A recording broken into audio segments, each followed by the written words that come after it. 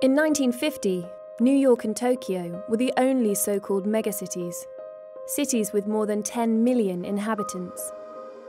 By 1980, these were joined by Mexico City, Sao Paulo and Osaka. In 2010, there were over 20 megacities spanning almost every continent. Today, there are 32 megacities.